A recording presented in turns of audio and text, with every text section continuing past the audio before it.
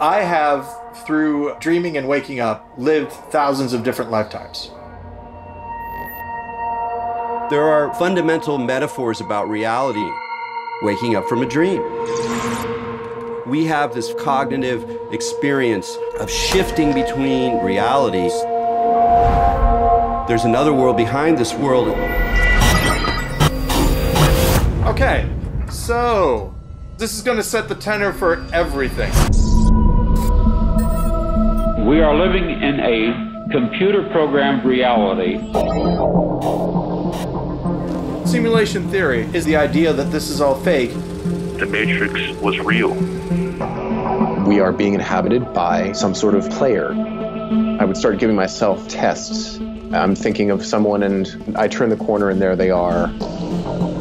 The only clue we have is when some alteration in our reality occurs. We are living in a simulation. Okay, so what do I do with that? I don't know. Enjoy it. Simulation theory is a blending of religion and science. This is a way to deal with the complexity of human existence.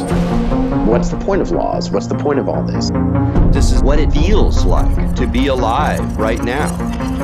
The inability to separate real world from digital reality. A world without rules, controls. People are scarcely real to me. Because it's a game. There's a lot of very dark forces on the horizon. There are things that are trying to manipulate me. This world is capable of falling apart. Somebody's got to be putting their hand on the scale. The creator of the game.